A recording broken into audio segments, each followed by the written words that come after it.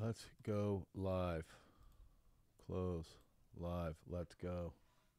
Why can I not see the comments? Where is the comment section? What's up, everybody? We are live, but I don't have my video editor here for me to be able to see comments on screen, so I can't really see what you guys are saying. So we're going to get into first the t-shirt giveaway. Let's go over it. Jay Fishman 9710 commented on the never before seen speed exercise video.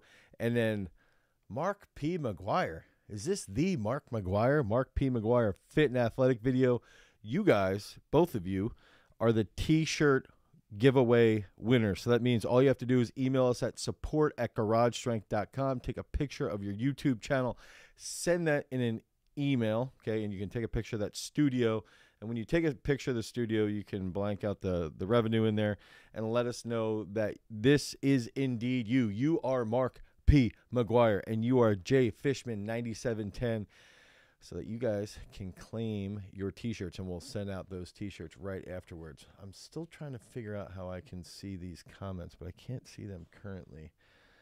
I hear my video editor. He might be coming. Okay, so here we go. Questions. We've got a lot of really good questions I want to go over, and then after those questions get hit, we're going to go into everything that you guys have in the chat box. So the first big question, none, 4885. This is from the speed exercises for athletes. Okay, this is actually a question that just came in that we saw, I want to say like 2 or 3 days ago, but it's off of an old video from like a year and a half ago.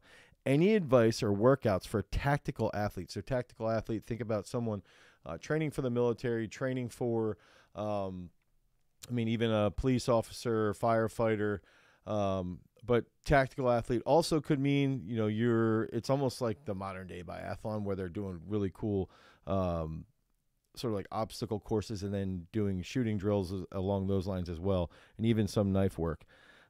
Anyway, currently in the Army, have to be good at running long distance, 5 miles in 38 minutes or less. Okay, so that's pretty good. That's a pretty good clip. What's that, 7.5? Yeah, 7.5, a little bit less than 7.5 minute miles for 5 miles. 2-minute push-ups need at least 75 in 2 minutes. Sit-ups, he needs at least 75. Strength ho, would I program this is actually the comment, strength ho.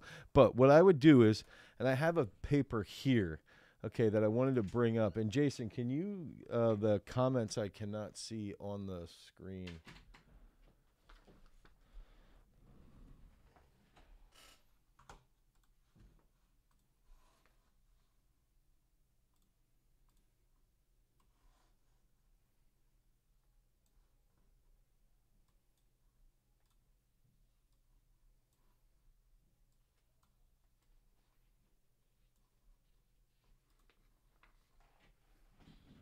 Right.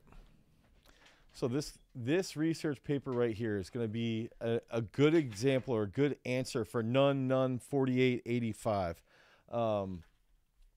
Ant-Man XX, I just see you commented about the hurling video. The hurling video is being filmed this week. I've been spending too much time researching the sport, but it is being filmed this week, which I believe puts us middle of August is when it's going to come out. Okay, so this study, this study right here, the effect of speed, endurance, and strength training on performance, running economy, and muscular adaptation. So this would be, if you're a tactical athlete, what can you do in training to optimize your endurance and still optimize if you have to do push-ups, if you have to do sit-ups. Okay, so basically they took 16 male endurance runners and they measured their VO2 max. They were randomly assigned to either a combined strength and speed endurance training program or a control. Okay, so for 8 weeks, the CSS replaced their normal moderate intensity training with a speed endurance program. Okay, so speed endurance program, and that included, so they do that twice a week, and then they would do strength training 2 times a week, as well as aerobic, high capacity and moderate capacity or moderate intensity training with a reduction in volume of about 58%. Okay, so what does that mean? The results in the 400 meters in the yo-yo intermittent recovery test, performance was improved by 5%. during the intervention group. Maximal aerobic speed was 0.6 kilometers higher, and the maximal activity of lactate dehydrogenase was 17% higher after compared to before the intervention period. Somebody should have done some work on this research paper here with their actual grammar. Time to exhaustion and peak blood lactate during an incremental treadmill test was 9% and 32% higher compared to the intervention group. So 10K performance, maximum oxygen uptake, and running economy were unchanged. So the conclusions: adding strength and speed endurance along with a reduced training volume. So strength and speed endurance can improve short-term exercise capacity and induce muscular adaptations related to anaerobic capacity in endurance-trained runners. So this study right here is essentially showing us that if you have to run a 5 miles, and this sounds wild, but this is, not an absurdly long distance. And if you run 5 miles, and that's your test, and you add in a little bit, like twice a week of strength work, okay, and you decrease your volume of running a little bit, about like between 5 to 10%. So you decrease that by a little bit, and you also put in some speed endurance work, like 400-meter sprints. You will see a better performance in short-term exercise capacity and muscular adaptations, all related to anaerobic capacity. So essentially, you're going to be able to increase your maximum oxygen uptake, and you're going to run faster and probably decrease that time. So what that means then for somebody who wants to improve their 5-mile test would be, let's say you're running 25 to 30 miles a week. Let's decrease that to 20 miles a week. And you have one long run that is, let's say, like a 10-mile run, 10 to 12 miles. And then that leaves you with 8 miles left for the week. And you would essentially spread that out over a medium intensity and a higher intensity. So you'd have one session that would be devoted to like 400-meter sprints. Okay, so let's say you get 8 400-meter sprints in, something like that. That's 2 miles. And then you can do a moderate intensity where you do, like a 4-mile. Let's say you run a 3-mile test, rest for 15 minutes, and a 3-mile test. Now that's another way that you could be improving your running economy. And you can also add in those push-up tests, improving your dips and improving your pull-ups, and that's going to help enhance that over a long period of time. So that's something that I wanted to bring that up. That was from None 4885. Now we're going to get into the old classic. Is there a corresponding clap push-up exercise to increase weighted pull-ups? Good videos. Keep it up. That's good, because I got roasted probably more on the clap push-up video than I've ever been roasted before. People are like, oh, that doesn't work. Says who? And of course, the ego inside of me just wants to respond with, says all of the freak athletes that I have here that can bench 400 to 500 pounds. And most of these kids are still in high school benching 315 to 400 pounds, literally just by doing the clap push-ups. I was getting so annoyed. Listen to this one.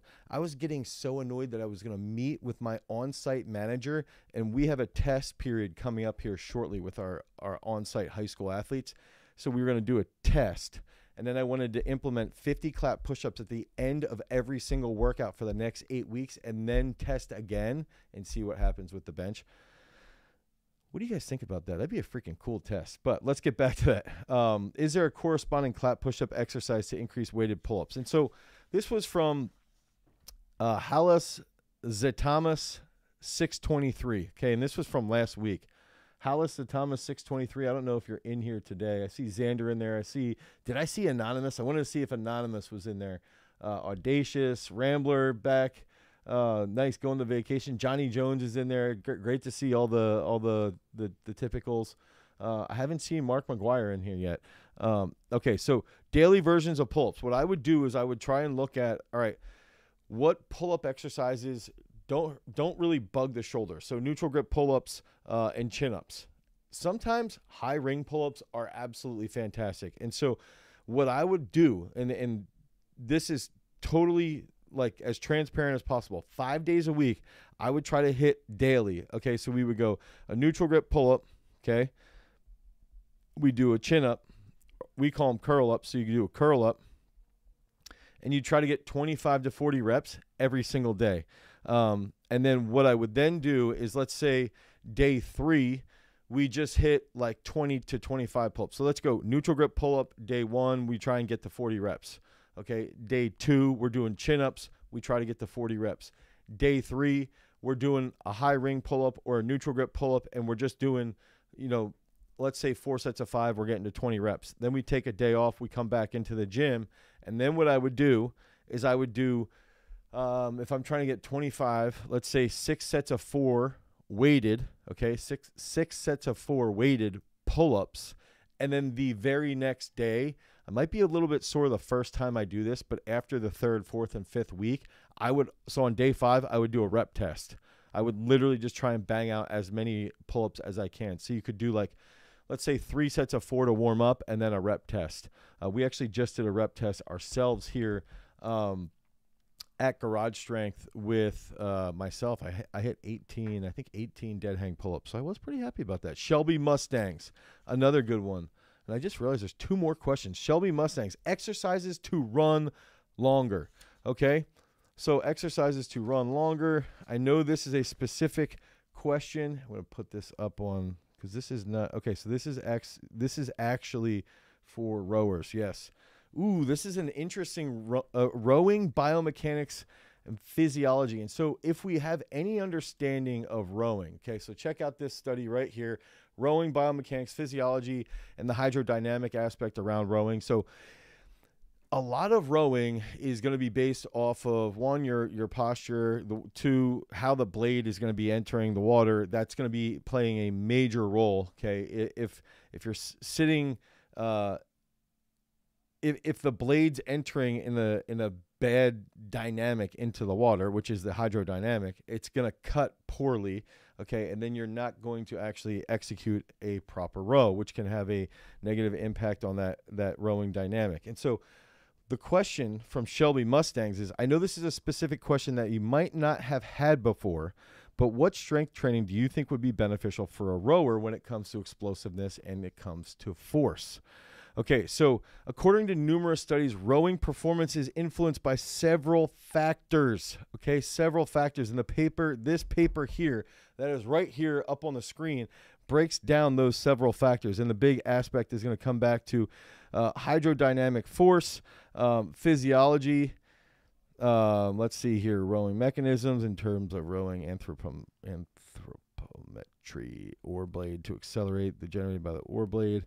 All include studies. Okay, so the big aspect here is that based on the information obtained and understanding the important aspects of the rowing mechanism was achieved to provide an update of the comprehensive improvement. And so if I'm looking at somebody who's a rower, the biggest aspect that I'm going to look for in rowing, okay, specific, so we're talking about crew here, would be what's their hip mobility like, what's their lower back strength, endurance, and what kind of hamstring strength do they have, and what type of endurance do they have in their quads, okay, and lats. Lats are going to play a huge role, and I immediately start to think about, so the question was more explosive and stronger. So immediately, if we have a rower, the area that this person specifically, Shelby Mustangs, is saying, they don't care about endurance. They care about strength and explosiveness, okay? So we're throwing endurance out the window. They've got that covered. If I'm focusing on the rowing positions of somebody who participates in crew, right, I want to improve with a narrow stance squat. So I'm going to look at it and be like, we need to enhance their mobility to be almost identical to where their foot position is going to be when they're driving in the boat, okay? Then we've got to think about, okay, when the blade enters, where are their lats? Okay, are they lengthened? All right, well, then we also have to think about on both hands, because they're not canoers, they're rowers, on both hands, where are their hands in relation? What's the relation? What is the relationship when the blades enter the water? And then what's the relationship relative to their lats and to their hips? Okay, so I want to do close grip or close stance squats. Okay, the stance should mimic where they're at when they're in the boat. Okay, I want to do close stance, or at least have that mimic sports specificity to snatch high pulls, to clean high pulls. to close grip snatches, okay, to deadlifts, okay, and then we want to have that posture, that lower back posture, be very similar in a lat position. So for strength, I might think about like a dumbbell RDL with an actual row, okay. We've shown and demonstrated some of those exercises before. We are, again, I would do even potentially command squats off of a box, okay, with a closer stance. I would do close grip pull-ups based off of where the hand position is going to be. Close grip high ring pull-ups. I would do rope climbs to improve that explosiveness. I would do jumps from that same position. So it's going to be trying to identify the foot position, trying to identify the hand position, trying to identify how long their lats are when they're in the compressed mode with their quads and with their lower back. And then we would do really, really, really high rep reverse hypers. And so that would be the main way for me to break down rowing. And the other big factor is their nutrition's got to be on point. So in rowing, we don't want big, massive rowers that are, 230 pounds. We want their relative strength to be out of this world. So they've got to be dialed in with their nutrition.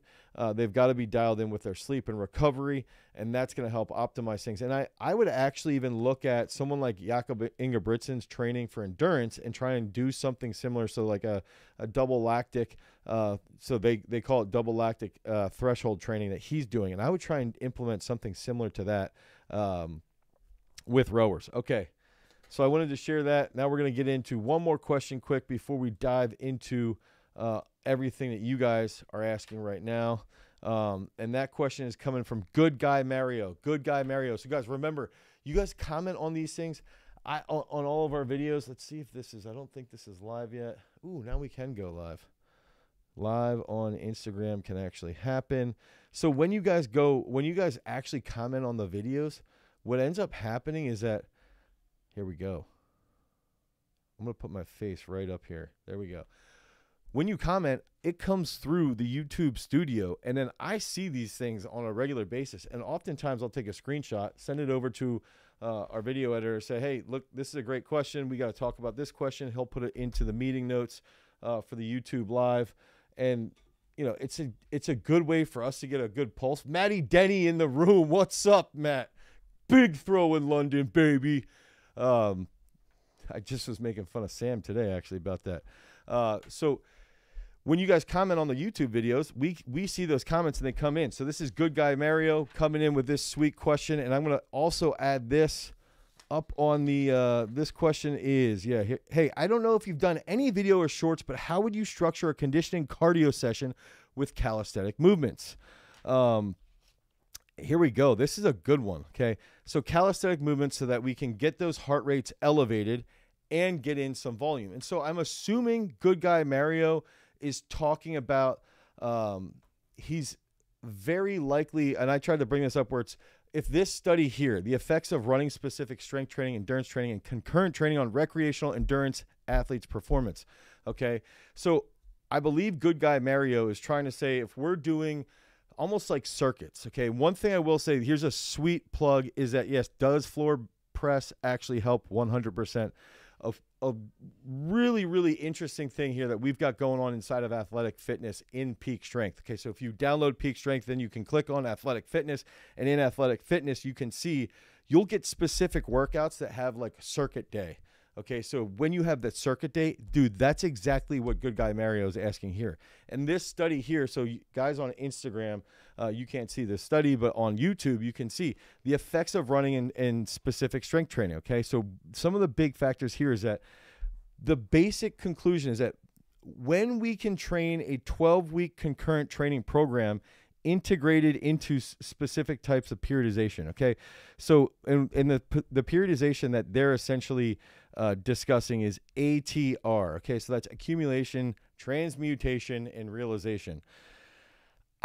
Transmutation to me is such a, I know why they use that word, but I've always just felt it's a weird word for ATR periodization. So this effectively improves body composition and performance variables that can be obtained with exclusive running specific strength and endurance training. Okay, and this is in recreational runners ages 30 to 40. I fall into that bracket, and I'm a recreational runner right now. So if we're doing recreational training for endurance work, right? And let's say we sprint, or let's say we go out and we hit a 5K. So we run a 5K. After we run a 5K, we're doing 5 jump lunges on each leg, 15 clap push-ups, 15 squats, and then we're going to rest for 5 minutes, and then we're going to run another 5K. That's essentially like the style of concurrent training that I believe Good Guy Mario is talking about. However, this study, they did set things up a little differently, where they had specific sessions devoted to endurance work. So 3 days a week was endurance work.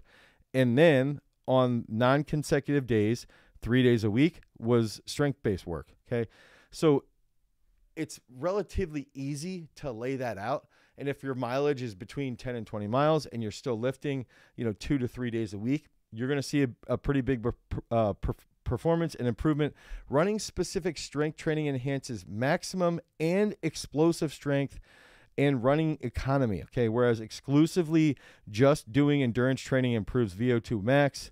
It improves ANT. Okay. And I'm trying to find, if we go into, which is anaerobic threshold, we go, and then resistance exercises. Okay. So one thing that we got to do is if we look at it, we go, all right, we know that if we break this down, okay, we know that endurance training is going to help with the VO2 max.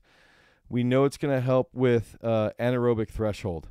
We also know that strength work is going to help with running economy, and it's going to help with explosive strength. So ideally, we figure out some way to piece this together, and that's what I think is one of the coolest parts. Again, going back to the athletic fitness, when we're answering this question from Good Guy Mario, is that we have a concurrent system in app form to hold you accountable, to get your ass out there and go do 25 minutes, to go try and hit a really good 5K, okay, to still continue to do that specific strength work and improve your overall endurance-based training.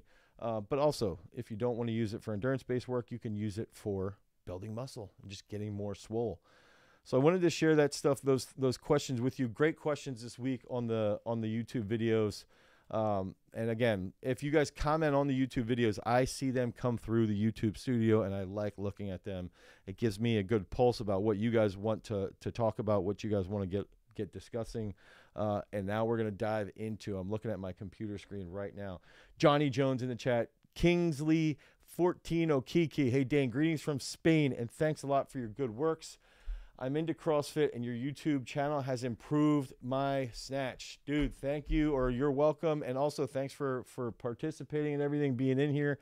I think that's one of the big factors too, is that a lot of the reason why we do the YouTube live is, one, so we can get to meet you guys, help you out. And if you are a CrossFitter, or you're a weightlifter, or you're a thrower, you're a football player, you're a wrestler, we can help you along your journey to attain that peak strength. Okay, so let's get into this. Johnny Jones, could you consider a basketball player an endurance athlete in a way? Yeah, yes, that's a great question. Francis is in here. Francis Nagano. I would say, as far as basketball with an endurance athlete, yeah, I think the wild part is how much they run in a given game. The distance that they run, it's not as much as soccer or football.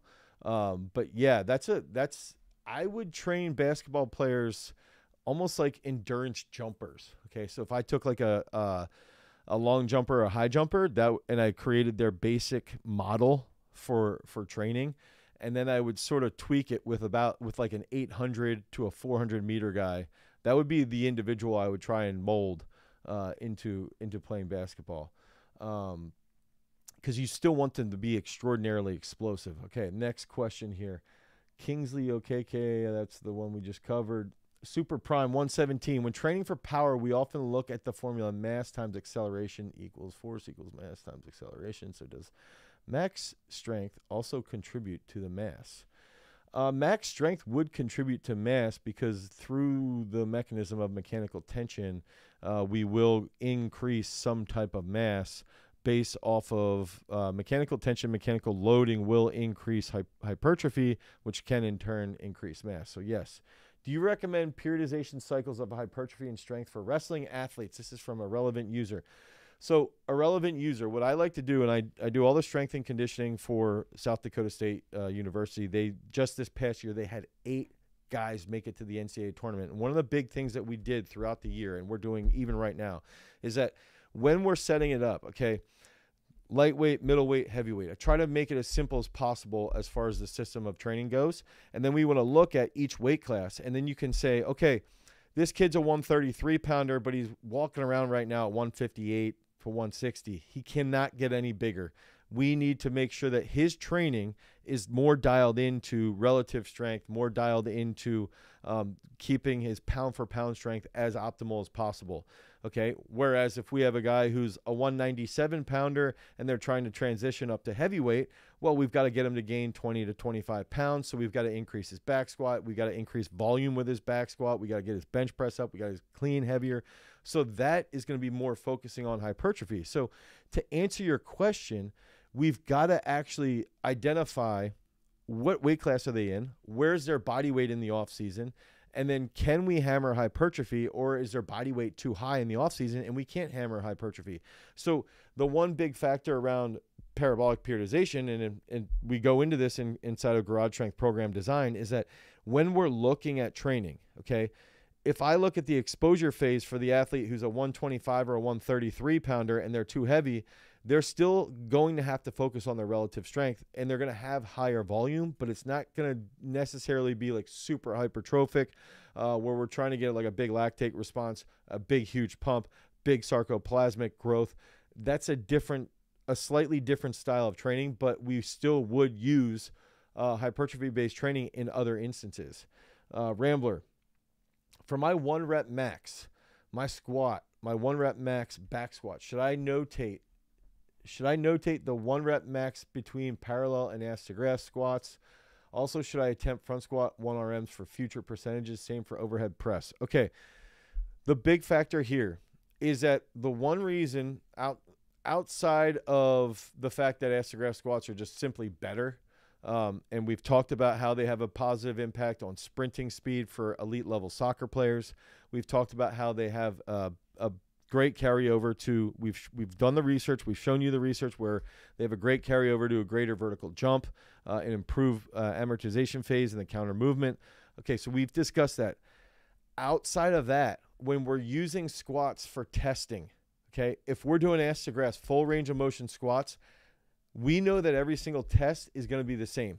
Okay, we know that when we tested the previous time, we had full range of motion. When we're testing this time, we're doing full range of motion. One of the downfalls, and we're going to react to some of these squats that I've seen at the Power 5 level. You watch, and I'm going to bring up Penn State's defensive tackle, busted out like mid-bar. It was like a mid-bar squat, 600 pounds for 4 ass to grass. Okay, so his test, we always know, is going to be ass to grass. Then you look at somebody, not to put Wisconsin on blast, but Wisconsin was, touting their big squats, and half their guys were squatting above parallel. And it's like, well, if they're going above parallel, can you really see, like, what if it's above parallel for this test, and the next test it's a little bit below parallel? You have a negative response or a negative, you're not really doing the same test every time, and that's not going to help with your, that's not going to help you quantify the ability of your system of training.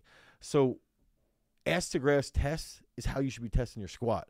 Now, you still need to control the eccentric. You shouldn't just be plopping down, falling forward, losing that trunk control. You've got to have good tension. You got to have good technique. And that's where I would even say, testing your front squat for sure. I actually think front squat tests are safer than back squat tests, by the way. Okay, could you explain what are different speeds, tempos that you should be training at? This is a good question because we sort of have a video coming out on this on rate coding, actually. And so rate coding, if we could think about, and you guys comment in here if you understand rate coding. Keist, I have done fight camp weight cutting. So if we understand rate coding to be potentiating the muscle to fire more rapidly when we're under tension or when we are doing a rapid movement. Okay, so if we would look at rate coding, and I'm going to try and answer this question because the question for tempos and speed, you can look at rate coding as simple as velocity decrement with a sled. Okay, so sled training at about 30% decrement can lead to faster sprints in an acute setting without a sled. Okay, that's a form of rate coding. Another form of rate coding could be doing an eccentric squat with eccentric hooks. The hooks come off and you do a faster back squat after the hooks come off. So the concentric portion is faster. That's a form of rate coding. It's a potentiation that leads to rate coding. Another thing that could be based off of set to set would be something like a 1-6 method. We have a whole video on the 1-6 method. So you do, a set of a single at 90%, and then you do a set of 6 at 77%. Then you do a single at 92.5, and then you do a set of 6 at 80%. Then you do a single at 95%. You do a 6 RM at like 83, 84%. Now all of a sudden that's rate coding. So the speeds there are going to be very different between the heavier and the lighter speeds. But what will end up happening is that if we have proper tempo and we have proper understanding, we're going to be able to increase our max strength, our strength speed, our power output, and all of those things. So Super Prime 117, to answer that question, I think it really comes down to identifying in specific athletes where's their weakness, where do they individually struggle? Do they struggle in a unilateral position? Because if they do, then we're going to use that to increase their overall speed out on the field. And there's actual research that will show that. We're going to go into that deeper probably next week. The single best exercise to increase speed. We should do an entire study on that. I mean, there's studies on that. Okay, so peanut butter risking. What's up, Coach? Thoughts on Jason Blaha? Wait, who's Jason Blaha? I should get my phone out here and I should just Google this. Sometimes I'm not entirely up on the...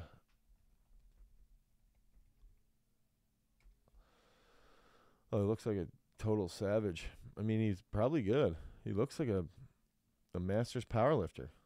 Yeah, so I don't know enough about Jason Blaha to comment on him. I'm sorry about that. Do you think it's possible to train specific and general strength, power, speed, and endurance a little bit in every session, or is it better to have periodization for advanced athletes? So you would have periodization for athletes no matter what, okay? I would look at it and say you can have endurance to a point. We've done an entire long form video on endurance training prior to a training session can actually elicit more hypertrophy. So there are unique ways to do that. I also think just making sure that they're in the same system of training, I think that you can do it in different sessions as well. I would look at it as different sessions. So in one session, we can knock off, explosiveness and max strength. And then in another session, we could knock off speed-based training and potentially some endurance work. That's the way I would set that up. Medi is coming in. What's up, Medi? What was Lucas Warning's squat and bench press record before he started to work with me? Lucas Warning's bench press and squat record. Lucas Warning's bench press record was probably 135 pounds. Now he's benched, I want to say 520. He could probably squat 215 to 225. Now he just tripled 210 on the front squat, so he can back squat 600 pounds. He's cleaned 190 kilos, which is like 430 pounds. Lucas Warning, I would say, is probably one of our best transformations that we've ever had here at Garage Strength. Like a really, really big time transformation. I hope that helps, Medi. Samuel, what up, Coach? How do I get my back squat up from 160 to 200 kilos in 2 years as a football player? I think this is great. So Samuel, I would want to know, how old are you, first of all? And if we would lay out, so he wants to increase by 40 kilos in 2 years. This is reasonable. I think this is great too. Xander, I'll get to some of your questions here. And Keist, I will get into that question around fight camp. But oftentimes we ask questions that are just absurdly, absolutely absurd. Like, I want to bench press 60 pounds more in the next 3 weeks. And it's like, that's not going to happen. But what can happen is 40 kilos in 2 years on your back squat. And the first step that I would do, and Samuel is saying he's 17 years old, he can back squat 160. So I would try and take, what's your 3 rep max? What's your 5 rep max? Your squat and ass to grass. How frequently are you squatting? And take note of that. Write everything down. What's my singles of 160? My triples is, let's say probably like a 145 triple. And then my 5 rep max is probably 140. Okay. So the big goal first would be, all right, let's set up an 8-week block. And I'm going to add in 2 extra squatting days. And those 2 extra squatting days can be variation days. So it can be a pause squat, it can be a pause to a box, it could be a front squat, it could be a single leg squat, anything along those lines. But if we're doing a 225-pound front squat translates to like a 275, 280 back squat. If we're going to do that, okay, then we want to push. I want to try and push your 5 rep max during that 8 weeks. So I want to get your 5 rep max up to 150. Okay, that would be the goal. Let's get that up to 150. Let's add 10 kilos to your 5 RM. So that would mean some of those pauses might only be singles or doubles, and we're going to try and push those pauses a little bit heavier. There's going to be another day where we do a 5 RM that's going to be, unbroken. And so the main focus is that if you're giving yourself 1.5 to 2 years to increase by 40 kilos in the back squat, identify where you're at. Know the benchmarks that you need to get to. If you need to hit a 200-pound or 200-kilo back squat, that means you should triple. That means, first of all, that you should probably front squat like 160. That should be another goal, that you have to front squat 160. You should also triple probably 185, and you should probably hit a 5 RM of 175 to 170. So those are numbers, benchmarks that you're going to work towards.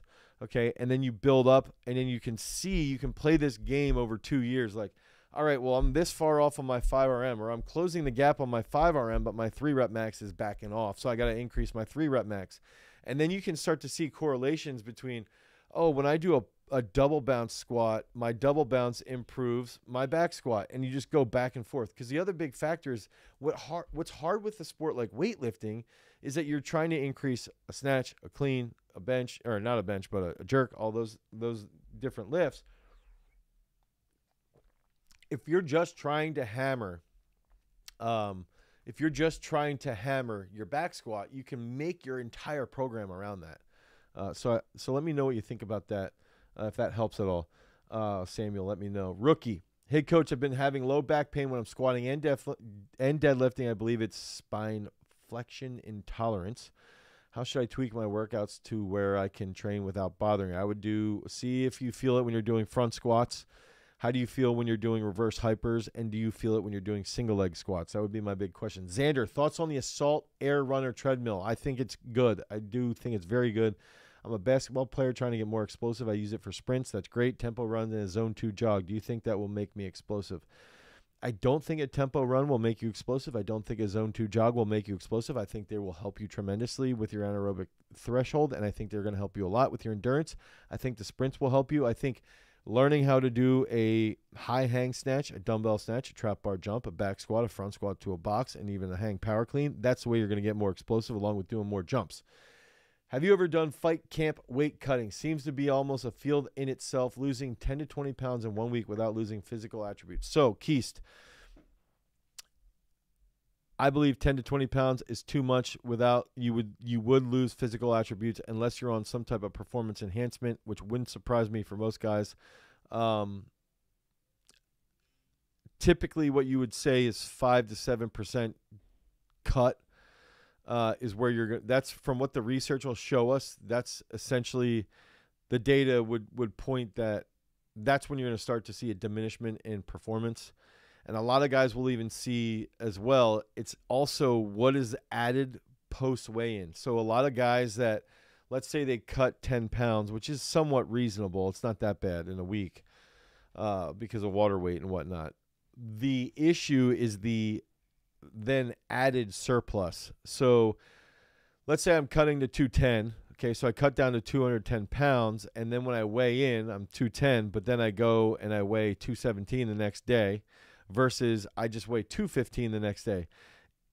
A lot of the information is telling us that the more you gain, the worse you're going to be. So that's something that we've just got to keep in mind. But it is a very unique balance. I also think they could do a better job of doing that.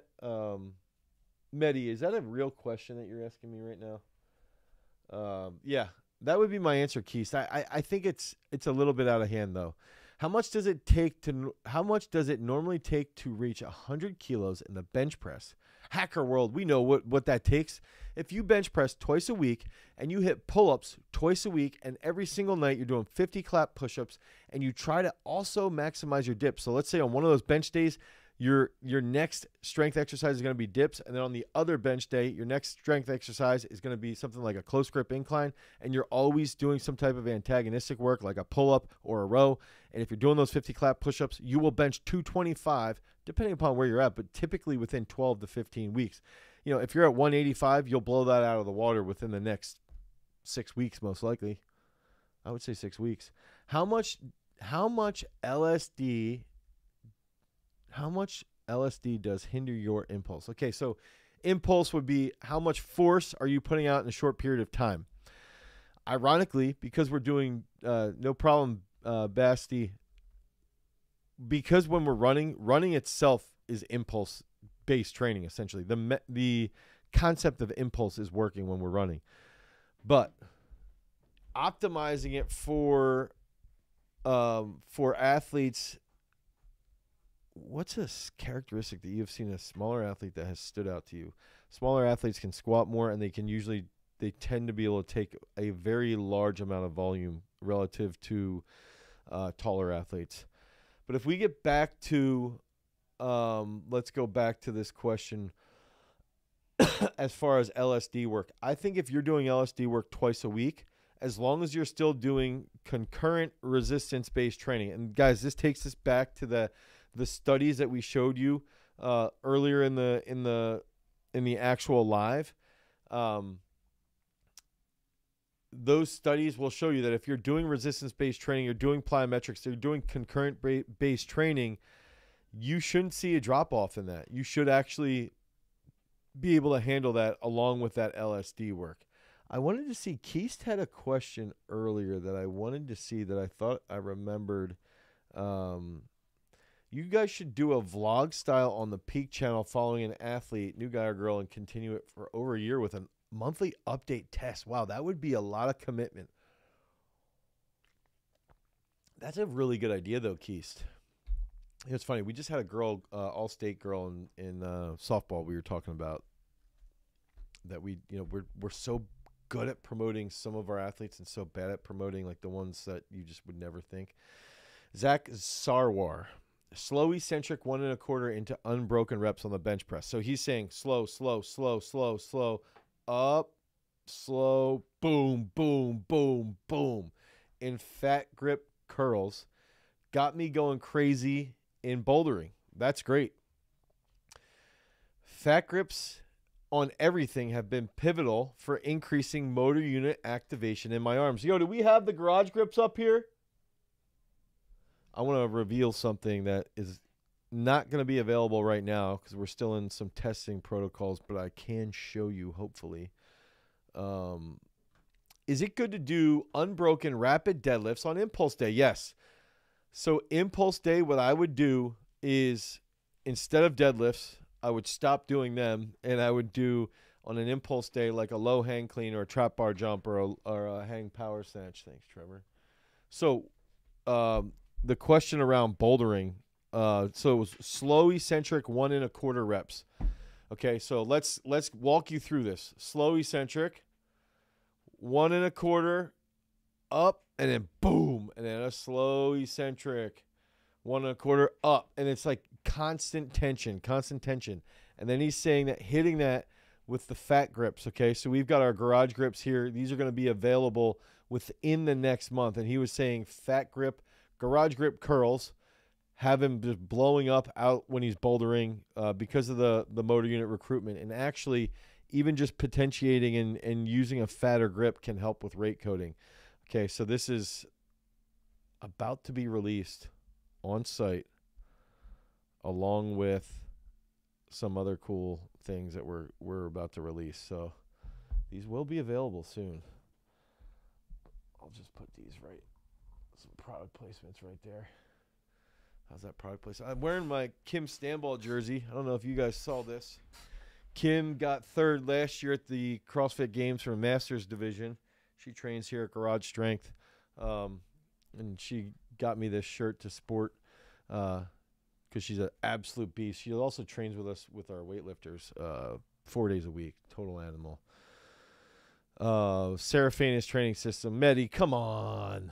Okay, James, what goes into having elite shiftiness, someone like Jameer Gibbs? I think when you're looking at somebody who's shifty and extremely mobile and agile, we've got to look at their ankles, okay?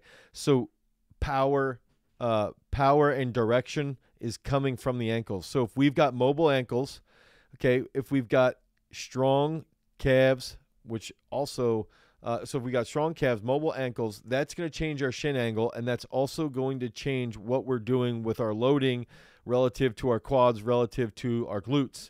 Okay, so if we're very shifty and we have that mobility in our ankle, that can lead us to recruiting our quads more effectively. So the more mobile our ankles are, the more agile we'll be out on the field, basketball court, wherever it is that you are as an athlete. So that's also where doing single leg squats, but then changing the degree or changing where you're placing your foot can play a major role. Medi is asking if he can buy the program, our peak strength with Bitcoin. I don't think that you can. Muhammad Tyson coming in. I do up to 5 hours 3 times a week of zone 2 to 4. So that would be, let's say 125 beats per minute up to 160. Heavy lifting twice a week and sprints twice a week. Is that balanced enough? I think that's a great program. I think that's a fantastic program. I think maybe you could lift 3 days a week and you could do those sprints still twice a week, and maybe you do 2.5 of the zone 2 to zone 4. When you're writing a training program, how long do you use a specific exercise before replacing it? So I think it depends on the athlete. I think that some athletes need longer times. Yo, Timmy throws. Timmy Cat. Why are you in here dropping the 7, Tim? How are you doing? So a lot of athletes, and this is something that I've done poorly in some programs in the past, where I might switch a specific movement. So let's say we're doing like a banded stand, right? Like a real simple movement. Or for a weightlifter, we're doing a specific, for a pole vaulter, let's say for a pole vaulter, like a muscle up, something along those lines, right? If we have, when we're peaking, the biggest goal is to find 2 to 3 movements that an athlete can do, and we should be cutting this for social media. If we want to peak, we got to find 2 to 3 specific exercises that are going to be done in the weight room that will transfer to that specific sport. So in the case of a vaulter, of a pole vaulter, we have to find, like, let's say a muscle up into, kipping our legs through or kicking our legs through and doing a specific exercise like that, right? So it's going to be almost uniting a technical drill with the resistance-based movement. And we've got to do that for about 8 weeks and do that at high speed so it transfers really well when we're peaking. Now, the problem is sometimes we might remove those too early, and sometimes we might not put them in long enough. Okay, in the past, I've only put them in for sometimes one program, and then I've realized afterwards I should have had that in the program for 8 to 12 weeks because they transfer so well. And sometimes it takes athletes a little bit longer to adapt to that specific movement to then see the repercussion, the positive repercussion of that sport specificity. So it's very dependent upon the specific athlete and the actual sport that they're in to be able to see that positive response. So I would recommend going 2 to 3 exercises that are sport specific and keep them in for 8 weeks and then see what happens at the end of that 8 weeks. What days of the 5-day split should I do cardio? How many days of cardio should I do if I play soccer? Okay, I think twice a week. If you're playing soccer, you're getting quite a bit of cardio just from playing, right? So if I'm on a 5-day split, I do a single, like a lower body power day, upper body power day, an athlete day. I would do an easy cardio maybe the morning of the leg day, and then I would do an easy cardio maybe the morning of athlete day. And then rest for 2 to 3 hours and then do that again. Pratham is saying, Coach, please answer my questions. I'm looking through and I don't see any of your questions, Pratham. Boxing and BJJ. That's all I see that you said. I just see boxing and BJJ. Let me know what that question is. Boxing and BJJ does not help me. Yeah, so Muhammad Tyson, you know me quite well. So I got to ask this question. What sport is the best for you, boxing or wrestling? If I had to pick one sport, and let's throw everything out the window for me personally, you know, track and field is like the sport that I'm watch every weekend. I'm watching all the Diamond League. I'm setting everything up. I'm spending all this time on YouTube and watching Flow Track. I spend a lot of time in track. And if you took weightlifting out, I spend a lot of time in weightlifting, not just because I'm engaged in the sport as a coach, but I also just love it. If you would remove that and then you go, okay, I love boxing. I love watching old school boxing. Old school videos of Winky Wright, one of the best fighters, technical fighters of all time. I also love watching wrestling, freestyle wrestling specifically. And I like to break down how these guys are moving and just think through that lens. If I had to pick one sport between the two of them, boxing or wrestling, I'm going to go with wrestling. I'm going to pick wrestling. Dude, NCAA wrestling, I mean, go watch, you know, Tanner Sloan had a run. He's the wrestler from South Dakota State. He had a run where he made it to the NCAA finals. I was watching every single match on my phone, screaming at my cell phone, texting the coaches, you know, thinking about all the work that he's put in and his coaches have put in and how much enjoyment it is to achieve, to get to that big stage and to wrestle in the NCAA final. It's just phenomenal. And boxing's great. I love watching boxing, but wrestling I do prefer just a little bit more. They're both great though, to be fair. Okay, Coach, please answer my questions if you scroll up. Pratham is still getting at me. Why don't you just rewrite them in here, Pratham? Best type of strength training for boxing, and does lifting weights decrease boxing performance? So how should I manage weights and cardio? Okay, so if I was training a boxer, okay, almost all of the focus with boxing would be based around explosiveness, okay, because we don't want to gain weight unless we're a heavyweight. We don't want to gain a ton of weight. I would do resistance-based training in the off season when they're not in camp. So we would lift weights like outside the season, outside that 8 weeks, you know, that 8-week camp. But really most of that training is going to be based around power output, explosive work, you know, explosive push-ups, body weight stuff, calisthenics, banded works, a lot of banded work and a lot of trunk work, a lot of pull-ups. Okay. We're not going to really be focusing a ton on, and I'm going to do a lot of plyometrics. It's really going to be basically body weight stuff, pull-ups, explosive push-ups, banded work, very sports specific, because there's so much technical work that goes into a boxing camp. There's so much technical work that goes into prepping for your opponent that I would not want to take away from that work. Do you recommend bodybuilding for 13-year-olds? Is it okay for use for functional movements? 100%. We got to put this on social media. At some point, maybe a better hook would be like, when are we going to move past, in the strength and conditioning world, at some point we have to move past the fact that bodybuilding is bad. Bodybuilding is not bad. If I've got a 10, 11, 12, 13-year-old kid, I have an 11-year-old right now, probably 60% of the training that he does is bodybuilding based. We're trying to focus on increasing his structural integrity, doing a lot of high reps, increasing his muscle mass, creating that stability in those specific joints that might create problems for him in the future potentially. And then at the same time doing, you know, another 40 to 50% of, depending on the percentages that you're using on a given day, of sports performance work. So that's where the weightlifting work, the technical coordination, the plyometric work, all that comes in. But bodybuilding is really going to play a major foundational role. I firmly believe that, especially at a young age. Also, bodybuilding, let's say you take a 12-year-old kid and he's doing 5 sets of 12 with a slow eccentric. He learns really quickly how not to be a bitch. Because when you're training and you're burning and your pecs are on fire, your quads are on fire, you have to learn how to be uncomfortable. That's one of the best attributes of bodybuilding, is that you learn how to deal with stress. Stress that's physical. Now, mental stress, outside of the fact that you can deal with it inside of the weight room, you've got to go to a therapist for that part. Trust me on that one. So, Pratham, no problem, buddy. Can I get a free membership for your app? You guys can get a free membership. All you got to do is go to peakstrength.app and you can download it for 7 free days of training. You're going to get 5 free workouts, and you can do that. Set goals. when you get it, so we've got the peak strength, the peak performance planner. We'll eventually release this, but we just use this in-house right now, is that we set goals. And then when I take the app, I write down my goals for the day. I write down where I want to be. I'm trying to train for a marathon right now. So we're going, how much mileage am I getting in?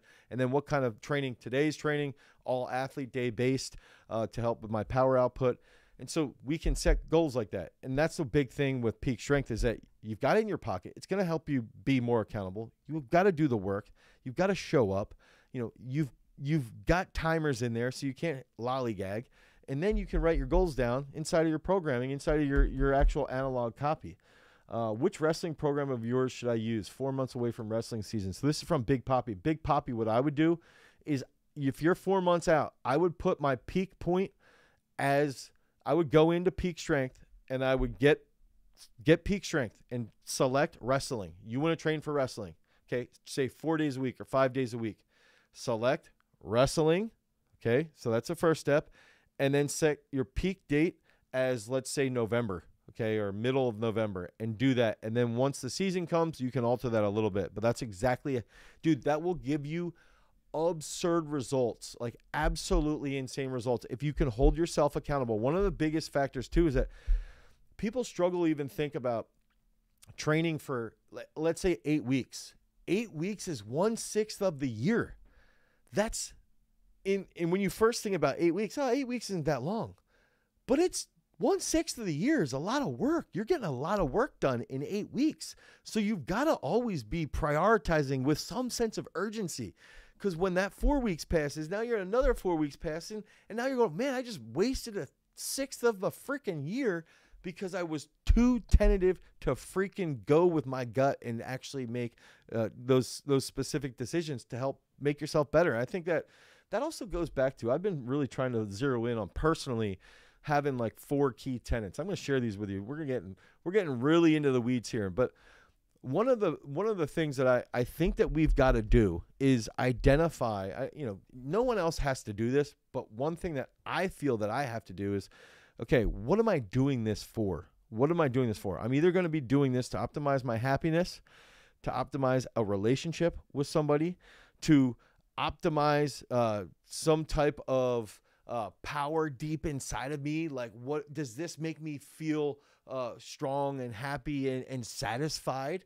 And then finally, is this going to contribute in some way, sense, or form for me, because I'm older and I have children that rely on me, some type of financial stability? And when we do that, and we think through that lens of these tenets, that's what you guys can do with your overall training. So I think it's stuff that you got to remind yourself as an athlete. It's like, is this going to help me with, one, my performance? Is this going to help me with my recovery? Is this going to help me be a more cerebral athlete? Is this going to hinder any of the first 3? If so, don't do it. If yes, do it. Okay, so hopefully that helps.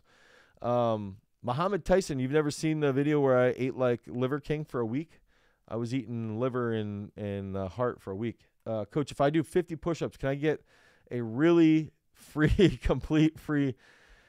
Chris, I want you to send me 7 days in a row of you doing 50 clap push-ups. Test your bench press first. I can tricep dumbbell roll back 70 pounds in each hand for 7 reps. Yes, that's strong. Zachary is throwing discus in 8th to 12th grade. Is it possible for me to become a state champ if I throw 120 in the 9th grade? I had an athlete, Evan Arnott. He threw 90 feet, 6 inches in 9th grade. He threw 196.10 when he was in high school as a senior, and he became a state champion. You can 100% do it, but you've got to hold yourself accountable. You've got to get to the circle 4 to 5 days a week. You've got to lift 4 days a week. Don't bullshit yourself. Don't sit there and say, I want to be a state champion and not do the work. If you want to be the state champ, you're going to show up and download Peak Strength. We've got throwing inside of Peak Strength, so you can get your throws in there. Then you can send your technical analysis to Throws University. So now you've got no excuse about your lifting. You've got no excuse about getting in the circle. You've got no excuse about making your technique better. It's there. You can do it, but you've got to do the work. I'm doing a lot of this today. 190 feet, 195.11. Jason coming in there. 190 feet. Jason, yeah, I saw that comment, Jason. Are you still doing the free swole shirt once you hit 300 tons in peak strength? Yes. So inside peak strength, we have tonnage goals, and we also have goals based off of how many workouts that you completed, and we do have rewards for that as well. Yeah, we are doing that. Yo, Big Poppy coming in here with some shade. Wisconsin wrestling is getting better than Pennsylvania wrestling. No, it's not. It is not getting better than Pennsylvania wrestling. I'm assuming something must have happened. If you're saying that, was there more winners at Fargo or something from Wisconsin? Maybe is that what you're saying? Go look at the NCAA All-American list. Keist, as a young athlete or a coach working with one, how and which goals would you set, both for short-term and long-term, in terms of physical goals? Okay, so what I would do, and I almost want to use Zach as an example there. Keist, is first, if you would join the private live, I would set this out for you as clearly as I possibly can. I'm begging Keist to join that private live. It's $10 a month. So what I would do, though, is say, all right, the big things are physically, where do you think, okay, where do you want to be at the end of your career, right? So let's say you have a kid who's in 9th grade, and they want to say about, like Zach, they want to bench press 405.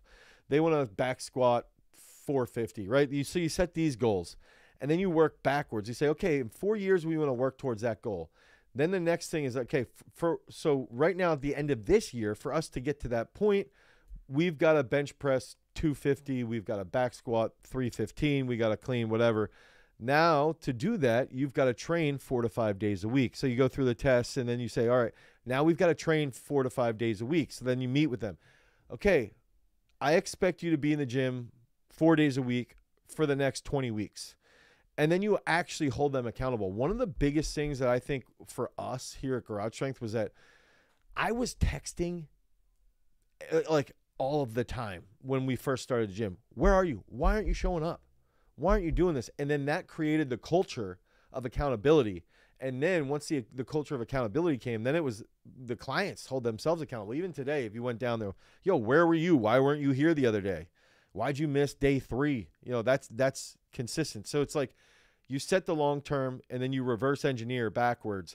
And then you also tell them, based off of this, you got your goals and you got your ideals. The ideal is a 450 back squat, a 405 bench.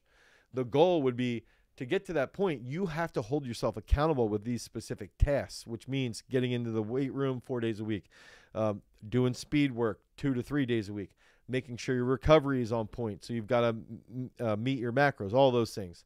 Okay, so that's what I would do. Is this pre-recorded?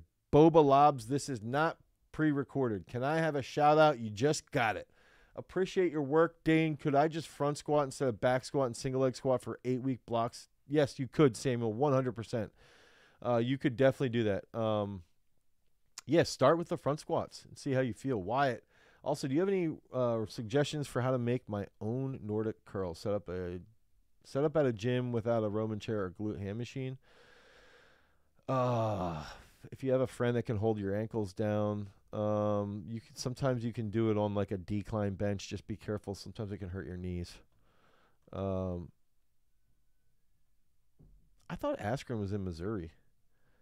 Yeah, Young Guns is in PA. But okay, go Big Poppy. Go look at the NCAA All-Americans last year. All right, I gotta get to work. I gotta go coach the weightlifters. Zach just commented, Nordics have been crazy for heel hook strength and bouldering. That's freaking cool. I had not thought of that. Wow. Zach, I need to remember that because that's a very good point of awareness. Heel hook in bouldering. Wow. I'm writing that down. I don't know what I'm going to do with this. This is like one thing I do too is I just write stuff all over my here. Bench throws in US LS contrasted with Gwiz variations get me potentiated as F. Drop lunges and drop Cossacks with focus on eccentric allow me to boulder way more aggressively. I'm glad to hear that. Zach, if you would just DM me or at Ghostface D Milla or send us that, I don't know if you would be down to put that on our website. That'd be awesome. We would really appreciate that. That's really cool. I'm glad to hear that. All right, guys, you heard it here from Zach. You should go pick up a good program to help with your training. All these exercises. We got 700 exercises inside of Peak Strength. 4-day splits, 5-day splits, 3-day split, exercise replacements, everything that you need so that you can attain that peak strength. Because remember, freaks, if you want to become a champion,